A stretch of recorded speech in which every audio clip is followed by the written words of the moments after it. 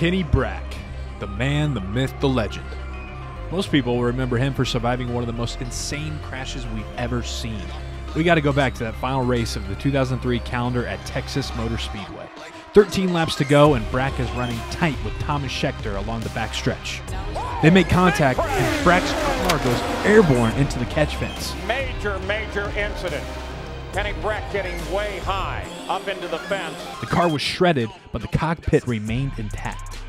It was recorded that Bräck experienced 214 Gs, understood to be the highest G-force ever survived by a human, though he suffered multiple injuries that kept him out of the car for more than a year. Kenny Bräck's electrifying return steals the day as the field grows to 32 cars.